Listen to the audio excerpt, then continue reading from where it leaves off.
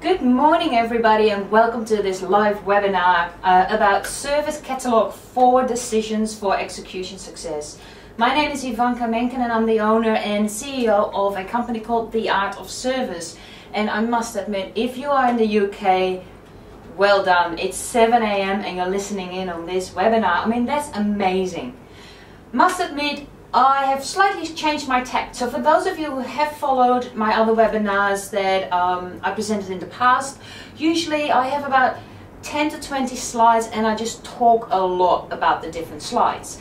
This time I've decided to do it a little bit different because Service Catalog is such a hot item and has been for such a long time that I've decided to whack an enormous amount of content into this presentation. So if you do want to have the presentation at the end of this, send me an email. The very last slide will have all my contact details on it. So feel free, contact me, email me, go to the website. The slide deck is there for you to use. So let's quickly go through it. Service Catalog. Basically, looking at Service Catalog and talking with other people about Service Catalogs, people go like, oh, that's a fad. You know, it's this fashionable thing that everybody sort of kind of talks about. But have a look at the arrows on your screen. The top left hand side, Service Catalog is stable, has been stable. The searches for Service Catalogs have been stable ever since 2005, 2006. So there's definitely a need and a desire and a demand for knowledge and information about Service Catalogs out there in the world. So the other thing that people always sort of talk to me about is, okay, Service Catalog, what exactly is a service? Well, you may be surprised, but a service is not the same as a product. So when you put together your Service Catalog, first hint, don't focus it around products. Focus it around the services that you deliver, around the services that you provide to your customers, and how you sort of go about the business of providing services. We'll talk about that a little bit later on in the webinar. But keep that in mind, a service is not a product. And even the ITIL version 3 book, so this is taken from Service Design page 61. IT staff often confuse a service as perceived by the customer with an IT system. Just think about that. What you deliver is not the IT system. What you deliver is the service that the customers and the end users actually utilize through that product, through that IT system. So it's not just about the boxes, it's not just about the software, it is not just about the products, it's what you do with the products that makes all the difference. And what's the difference that we in IT have to make? Well, think about the Lexus feeling. And I don't know if in your country, I'm pretty sure there's Lexus cars and same level of service in every country, but I know that in Australia, the difference between a BMW, a Mercedes-Benz or any other luxury car brand and Lexus is all about service. It's all about the maintenance, the service levels. It's how they make you feel as a customer. So think about that when you talk about IT services. Think about that when you make decisions around IT services. Are we providing the Lexus feeling? Do we wrap our customers into this bubble of comfort, into this bubble of I never ever want to look anywhere else for any of my IT services because this is absolutely amazing? One word of caution though, because I heard this last week and I actually kind of agree with that, is do not over deliver on your promises. You know how we always say, or exceed expectations? Don't do that. Lexus is very clear. You know exactly the kind of service they deliver and that's what they deliver. So when you deliver an IT service, be clear, manage the expectations. Because what happens if you over deliver on your promises? The next time your customer actually expects the over delivery service level, and that's not written down in your Service Catalog, so that new employee that you just put on doesn't know about the exceeding of expectation, unwritten rule of the game. So be careful how you describe your services in your Service Catalog, be careful about how you manage your expectations, and be careful what level of satisfaction you expect to receive from your customers. So there you have it. Last 6 years, a lot of focus on service catalogs, mainly theory. You have blogs, there's articles, there's white papers, there's training courses. We have the ITIL framework and all the information that is around ITIL framework. But has it really helped us? What is really happening out there in the big bad world? So we asked our clients, we asked a lot of people out there globally, does your IT group, do you guys use an IT service catalog? And if you do, is it actually a service catalog or is it a product catalog? So let's have a look what they saw. 62% said no. 62% of respondents said no, but oh, I wish they did. We don't have a service catalog. And then the next, the green bracket, 13%, yes, we do have a service catalog, but it's really a product catalog. So you got 75% of respondents that say, really? Nah, we don't have a service catalog. It's really based around products, or we don't have anything like that at all. So all this information, all the stuff we talk about, all the theory we put together in ITIL frameworks, all this sort of stuff, we still have 75% of respondents saying either we don't have a service catalog or it's product based. So maybe if you look at how do we make a service catalog more successful, sort of look inside your organization, look inside your IT group. Do we really focus, fundamentally, do we focus on delivering services? Fundamentally, do we focus on providing certain consistent, sustainable levels of services to our customers, or are we really product focused? Which is fine as well, just manage those expectations. Just ask the hard questions and answer them truthfully and honestly.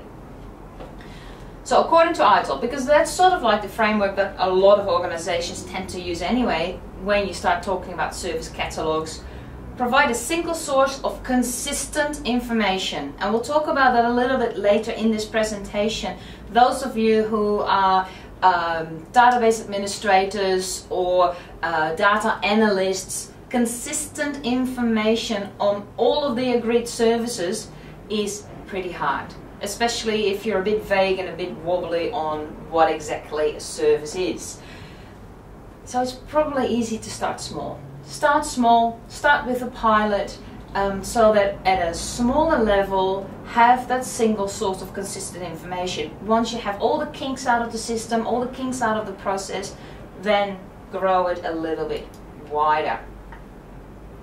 Because the goal of service catalog and the management around service catalog is to manage the information contained in it. It reflects the current details, the current status, interfaces, dependencies. So that's why I said start small. Start really small, because, you know, this is big. Current details, status, interfaces, dependencies. You don't want to start with all your services first up. So that's, I know, it's been said before, everybody sort of talks about, oh, we need to do a pilot, oh, we need to start small, but seriously guys, think about it. Think about the fact that you need to start small. And even when you do start small, everybody in the organization is involved. People are involved in the collection of data, people are involved in the description of your services, people are involved in how it all is put together, the dependencies. You can't say to a service catalog manager, and this is tip number 2, you can't say to your service catalog manager, here you go, you're responsible, you're accountable, you have to do it all. Everybody is involved, because you cannot expect a service catalog manager who comes from the management side, or maybe from the networking side, or maybe from application development, to know everything about every dependency between every IT system you use in order to deliver that service. So everybody with a different level of expertise needs to be involved in helping put together that service catalog. So don't make it a one-man band, don't make it an isolation show. Everybody is involved, depending on the level of expertise you have. If you know a lot about the network, put that into the process. If you know a lot about the databases, put that into the process, so you create a product that is holistic and covers everything in your organization. So once you have that, you can start looking at, how do we deal with our customers? Is this us? You know, is this the IT organization, the person hiding behind the door, trying to hide from the customer, trying to hide from the business people, because really you don't have the confidence that what's written down in the service catalog is actually something that you can deliver. Again, start small, because when you start small with your service catalog, you actually have a chance to be confident that you have the ability to deliver exactly what it is that you have written down in your catalog. So before we continue with the theory, I have a question here. How can you stay small if everybody is to be involved? What's the best way to approach this in our organization? We're a major bank with about 350 staff in IT and 20,000 staff in total. Fabulous, fantastic question. Thank you so much for that one. The reason why I say stay small is stay small with a small amount of services, maybe a core service, or start with the non-critical services, so that you can understand how the process flows, that you can understand who in the organization is part of that, everybody who's supposed to be involved. The moment you start small, even when you start with 1 or 2 services, you will have a lot of people involved, and that's why I say try to keep it as simple as possible, because the more people you have involved in the process and the more services, the complexity grows exponentially. So you really want to have a small pilot, and with small I mean a small amount of services. Almost put a boundary around your service catalog, put a boundary around your project and say, okay, this is what we try to achieve initially. So hopefully that answered your question. So back to ITIL theory. Business catalog, it's business language, it's almost like a pre-sales document. So talking about the Lexus experience, what's the color of the car, what's the make of the car? Well, we know the make because it's a Lexus. You know, what type, the customer view, how fast does it go, a little bit of technical data but not too much. It has to be very clear. Again, in order to manage expectations, it has to be very clear what it is that a customer purchases when they sign on for this product and service. So it doesn't matter whether you have a subscription-based service or a one-off purchase procured service. It has to be clear that the expectations are out there, that they know what's going to happen. The other side of the things is that every live service eventually, and every service that is going to be transitioned very quickly into the live environment, will be part of your service catalog. So even though you start small, it will grow once you get the hang of all this. Okay. Then the other side of the coin is, you know, where business catalog is your salesy document, the other side of the coin would be, going back to the analogy of the car, what the workshop would use. How do we technically create this sustained level of service? How do we deliver this service? What kind of maintenance is required? What kind of technology is required? What kind of skill sets and qualifications are required to deliver this service to this level of service levels? So that's where all the other processes come into play. Because in order to deliver a service at a sustained level, in order to deliver a service at an expected level, you can't do that with just service catalog management. You need to have your service level managers, your supplier managers, and your technical support processes involved. So don't try to do it all on your own. Okay, I have another question. I'm an ITIL expert. I must admit I'm a bit confused by the recent ITIL 2011 changes. What has the ITIL 2011 version brought in regards to changes to the service catalog service level management process?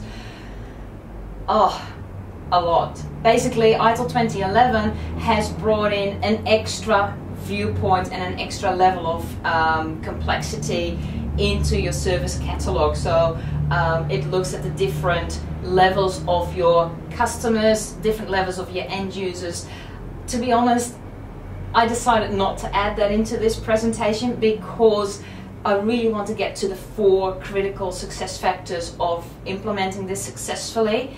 The ITIL version 3 equivalent of a service catalog is complex enough for a lot of organizations looking at business catalog versus technical catalog.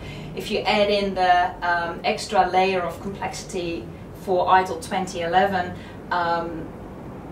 yeah, I made a conscious decision not to add that in because I thought that would add too much confusion at this stage.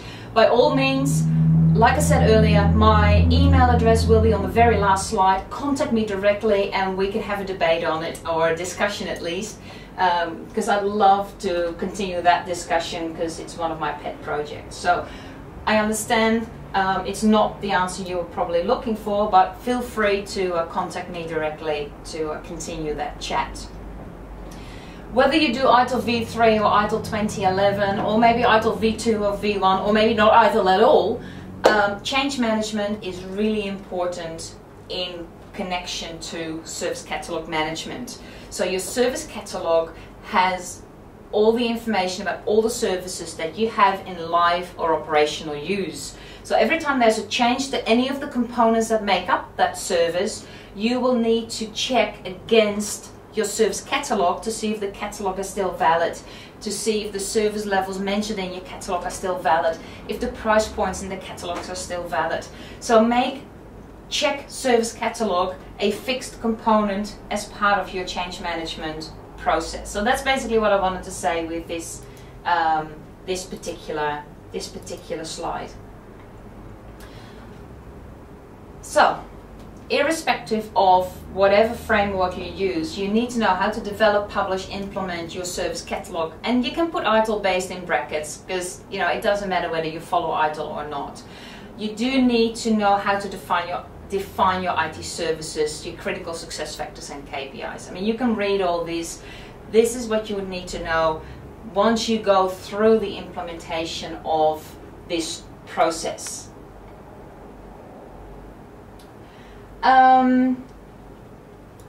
Okay, semantics, but very, very important.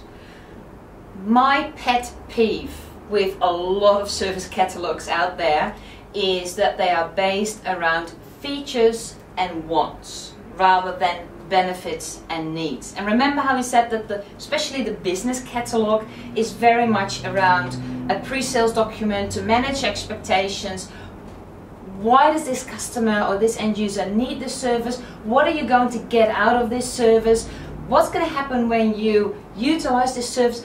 That's not just your features and your wants, that is your benefits and your needs. And I know that is sales 101, but everybody is a salesperson. Everybody in IT should know how to sell the services. Everybody in IT should know what the benefits are of the services. If you cannot come up with a benefit, why do you deliver it in the first place? And it can be obscure, it can be a benefit to the IT organization, it can be a benefit that supports another benefit, but at least verbalize them and put them on paper. So that's an important component of just going through this process of setting up a service catalog. Okay, another question is ITIL the only framework out there that has hands-on service catalog material, or are there other frameworks we can look to as well? There's definitely other frameworks out there. There's other guidelines out there. There's standards out there as well. ITIL is used a lot. ITIL is utilized in a lot of organizations, and it gives 20, 30 years of historic guidance on service catalogs and how to put it together and what you should potentially put into a service catalog. But don't put your blinkers on. Don't just look at ITIL because that is what you happened to read in the first place. Look outside, look at COVID, look at maybe there's something in like a CMMI or a TOGAF or the service management, other frameworks. There's ISO standards around service management and service delivery. Maybe you need to look more into frameworks and standards outside of the IT organization. Like when you look at consistent level of services, how do they do that in logistics? How do you do that in business areas? How do you do that in a manufacturing department or area of organizations? Look outside the scope of just your IT for ideas. And that's probably one of the biggest things. Don't just sit in your own box saying, oh, I'm an IT professional, I just need to look at ITIL because that's the only framework I know of that has service catalog written in it. There's a lot more out there. Again, last slide has all my email or contact details on it. Love to have another chat on ideas on how to sort of spread your wings beyond IT to improve and better your service catalog experience and your service delivery experience. So that's really what we're trying to achieve. So that sort of sets the context. I know it's a little bit ITIL heavy, but I know that a lot of the audience in these webinar series sort of feel comfortable in that area. Let's now step outside of pure ITIL IT service management. We're looking at a service catalog. How do you create a catalog of services that may contain products, but ultimately is all about delivering your service to the customer and the end user? How do you put something together that actually makes sense and provides value and benefits to your customers? So let's firstly step outside of IT and look at business. How do we create success in businesses? As a business owner, and I am one, have been, for more than 10 years. As a business owner, you look at 4 areas. You look at your strategy, you have your long-term strategy. Then you look at, okay, how are we going to execute that strategy? How much cash do we need in order to deliver that strategy? What kind of people do I need? What skill sets do I need? What attitudes do I need? What are the systems, processes, procedures, and work instructions that I need? And what kind of support do I need? Do I need HR to support me? Do I need IT to support me? Do I need procurement to support me? How can I make my strategy successful? How can I make my business successful? And funnily enough, when you look at the really successful IT organizations and the really successful IT departments within organizations, they have a very strong and clear focus on strategy. They have strong people skills. They have a very strong recruitment policies and processes and procedures. They know how to manage their cash and they execute like clockwork. It's like a military operation. So running a business and running an IT department, running a project management team, running a development unit within your IT group, doesn't matter what you do, it all comes down to strategy, people, cash, and execution. That's what makes success. That's what makes long-term success. Not just now in the short term, like, ta-da, we have a service catalog, look at us being amazing. No, it is long-term success because the service catalog is part of your strategy. You have the right people on the right seats in your organization, and you have the cash to create, deliver, maintain, and support those services so you can execute upon your promises. That is what creates success. So let's have a look at the first one. Number 1. This is a very creative spelling. Sorry, my apologies, I did this at 4 o'clock this morning. Obviously that has to be strategy and not strategy. I can say that it's the English, but it's not. It's just a typo. My apologies. Okay, strategy. IT organization. Who are you serving? Are you delivering your services to the business? Are you delivering IT services to the sales department, to the manufacturing plant? Are you delivering your services to the administration team or the finance department? Or are you delivering your services to enable the business to do business? Because that mindset, depending on what you choose or how you choose to answer this question, that mindset will make a difference. It will make a difference on how you create your service catalog. It will make a difference on what type of desired outcome you have. What is your desired outcome? What kind of budget do you need?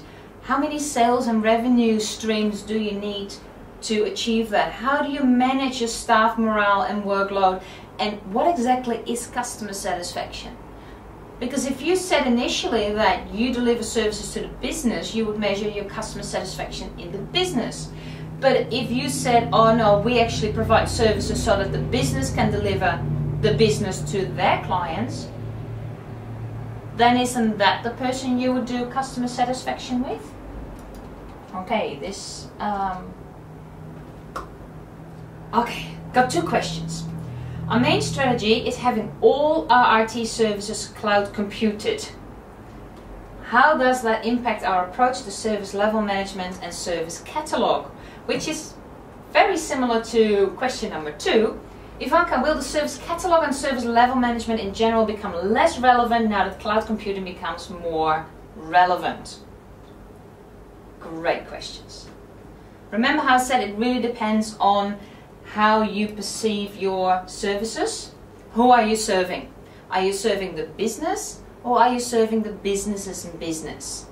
Because ultimately how you deliver your services, it could be through systems and products that you own in-house, or it could be through cloud-based technology and cloud-based services that you subscribe to.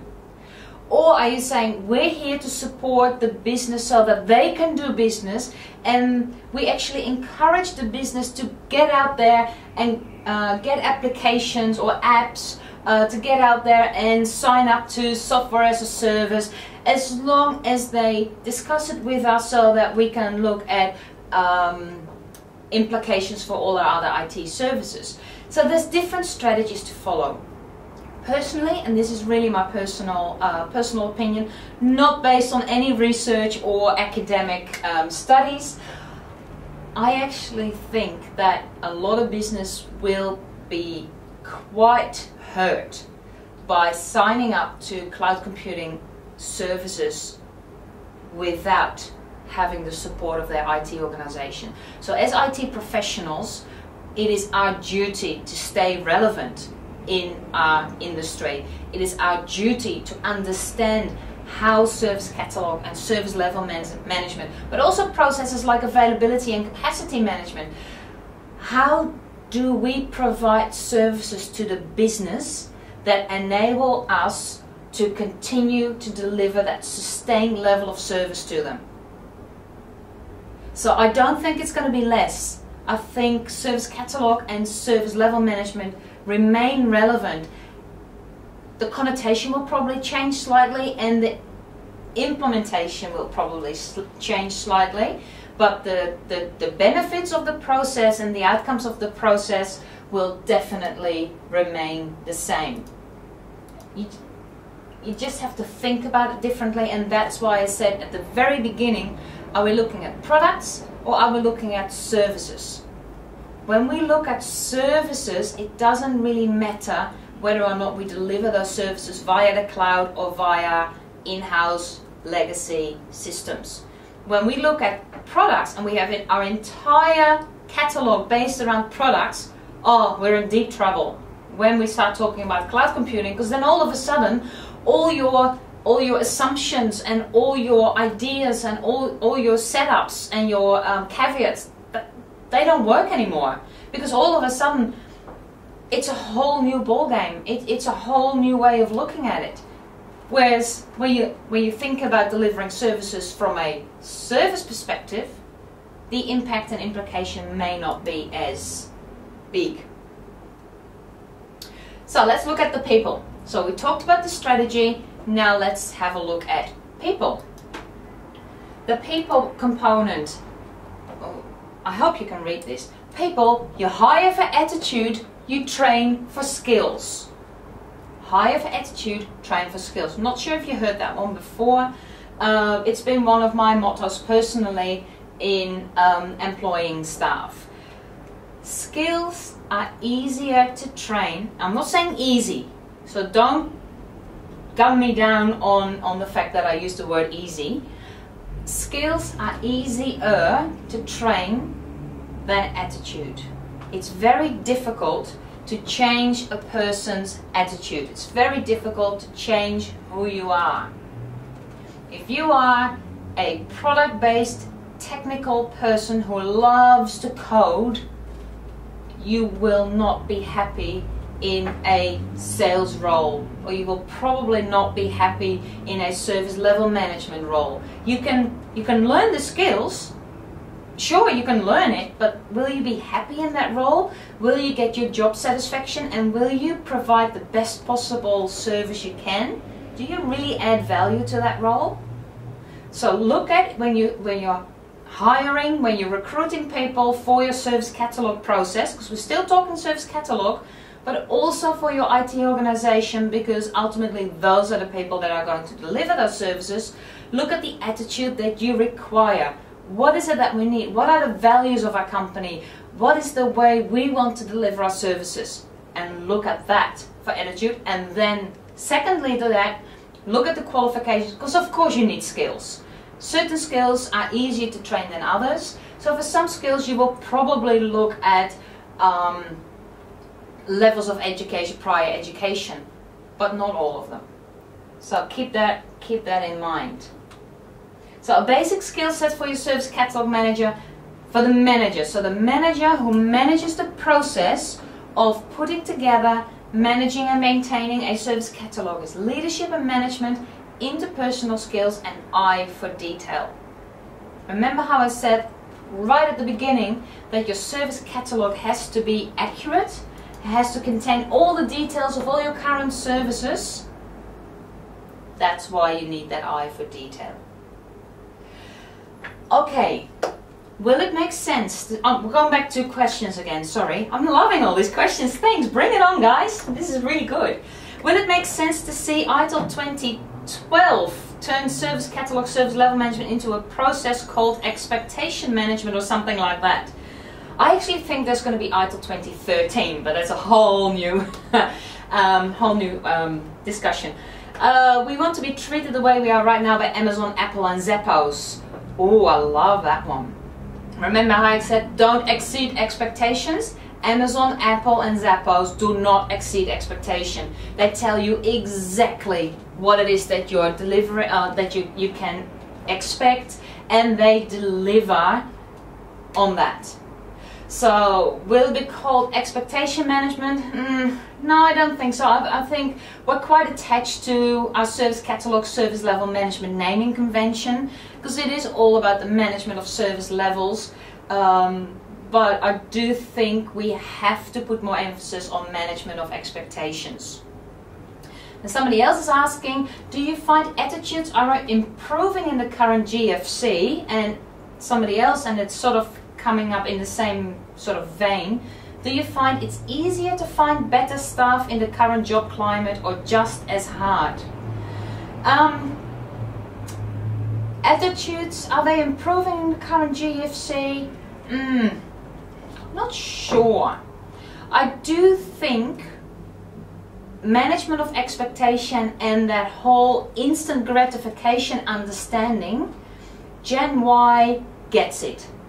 They understand that when you buy something, you want it immediately, you want free shipping, you want, you know, the whole Amazon, Apple and Zappos type thing. They get that. But flip side of it, is it easier to find those type of skills? No, because they're not taught in school anymore, and a lot of people have sort of lost contact. I think us, you know, Gen X people, we got a lot to answer for in that regard. But doesn't mean that as IT professionals that want to stay relevant and want to stay in touch with our industry, we should expect good quality services from our people. We should expect good quality attitude from our people and never settle for second best. Ever. Because we deliver services to our customers, and we have to be serious about the quality of our people. Because if we're not serious about the quality of our people, how can we expect our customers to be serious about us? Okay, so back to the slides. Service Catalog Manager. This is all the sort of stuff that you do. Produce the catalog, make sure all the services are recorded after you've done your initial pilot and you're now going full scale. Everything's accurate and up to date. The only way you can do that is to link it with change management. Remember how I said that? Link it to change management so that everything stays consistent and up to date. Oh, and sort of on the bottom of the slide, information is protected and backed up. That shouldn't be a last minute idea. That should be at the forefront. But nothing happens if we don't have the money. So I'm not sure about you guys, but I've been looking for this little tree all my life.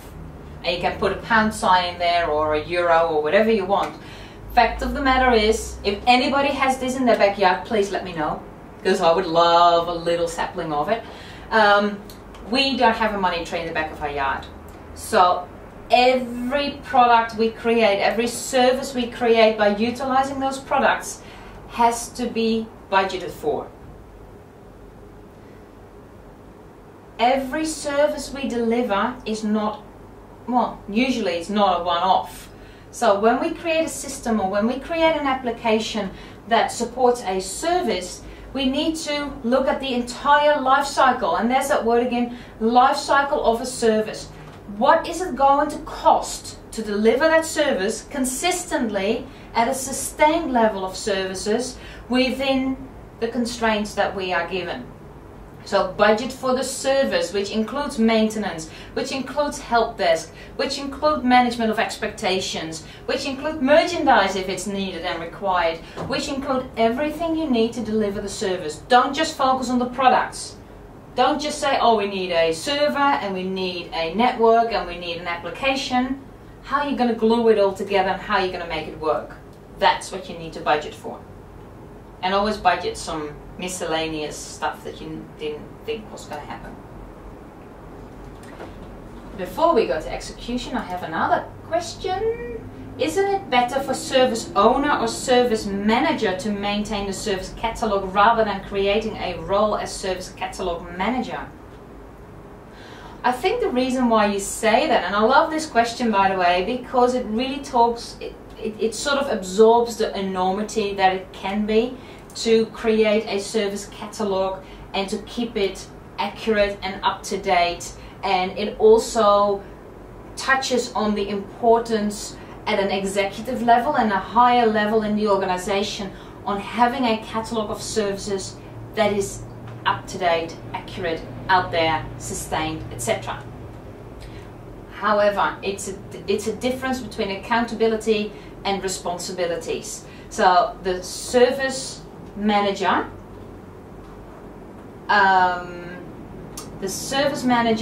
and the service, what was the other one? The service owner, they have an accountability at a higher level. They have an accountability at an executive level.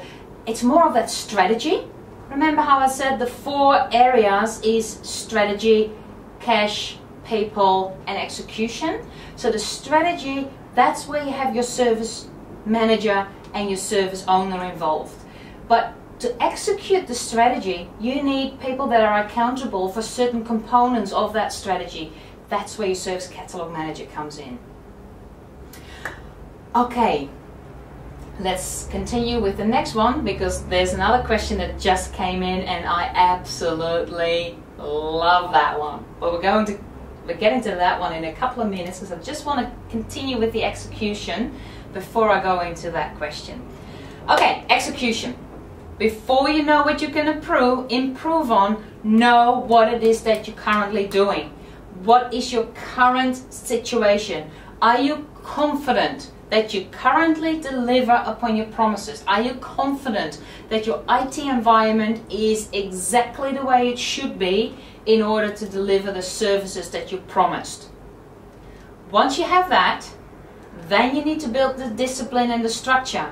And for those of you who have heard me before or have attended any of our training courses, I look at the ITIL framework as a framework to create discipline and structure.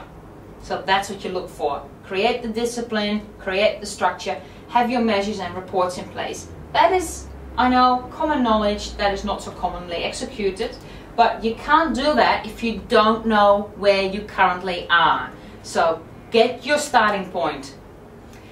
And then to be really honest, service catalog, it's all about data management. Capture all the information, accurate data on what products are required, what are the interdependencies, what are the relationships, how does it all link together, who owns which part of the components in the systems that are utilized to deliver the service. How do we deal with storage and data integrity? Is storage going to be on-site, off-site? What about security? How are we going to deal with privacy issues? All that sort of stuff. Think about it, talk about it, verbalize it. If you don't verbalize it, it will be shoved under the carpet and nobody will ever think about it until things go horribly wrong. So create a draft. That's your pilot, that's your short, the small part that you start with.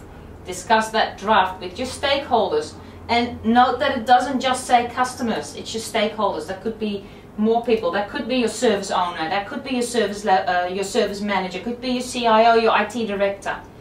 Then based on those stakeholders, update your catalog, make it final, and then utilize that one for your SLA negotiation, linking it into service level management. Your delivery method could be cloud, could be direct via in-house systems and systems and products, but use these step-by-step structure. Have this structure. Create the discipline to have a draft before you discuss it with your stakeholders, and don't just sit there with a white sheet of paper and go like, well, what shall we do today? No, have a draft. Think about it. Educate yourself on what's possible and what's not possible. Discuss it, update it, use it for SLA negotiation. And take your time to do it properly, because it will take a long time. Rodrigo Flores, everybody who's done everything with service catalogs has run into him at one time or another. The famous business IT alignment happens not by IT people getting savvy about business, but by business getting IT'd. Poof! The job migrated into another job. He said this early last year. And this is really what we need to think about when we think about, oh, there's an app for that. Can't I just get a SaaS solution? Can't I just use cloud computing? Why do we need to wait 18 months for a project to finish? What can we do in the meantime? So think about that. And the simplest are the best. So keep it simple. Common sense is fundamental. Don't try to be clever. Start small. Have a solid execution and take it step by step. So have that structure.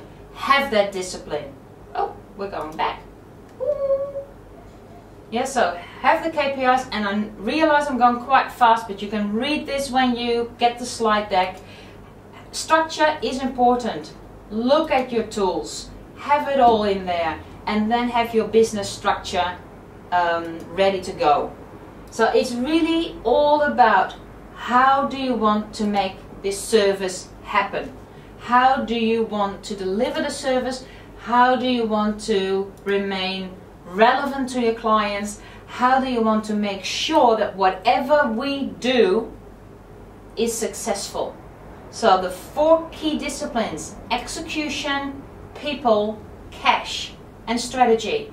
And when you have those 4 areas covered off, you can look at, okay, how are we going to do this execution? What kind of framework are we going to use? How are we going to utilize the tools that we have? what kind of people do we need, etc. So that's really all I had in slides, and that's probably the main message I would like to give to you. Question. Ivanka, don't get me wrong, love your slides and prepared presentation, love to listen to you answering questions, yay! Where is service management 5 years from now, bearing in mind that everything's going mobile? And somebody else actually asked about bring your own machine. Yes, it's about the service. It's about the service, it's about being connected, it's about that instant gratification. Can't disagree with you on that one. It is a reality. It's already a reality. If I look at my own company, that's what we do.